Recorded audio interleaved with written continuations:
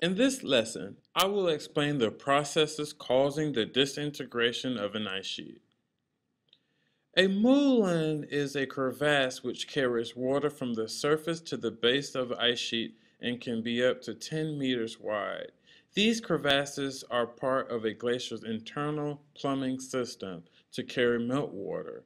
Water often exits the glacier at base level, but occasionally the lower end of a moulin may be exposed to the beginning of a glacier or at the edge of a stagnant block of ice. The meltwater through the ice pushes on the glacier at the same time it seeps through cracks. In this way, water becomes a lubricating fluid at the base of the glacier, enhancing glacial motion and speeding disintegration of the ice sheet. The melting water can encourage further ice loss and accelerate the glacier's flow to the sea.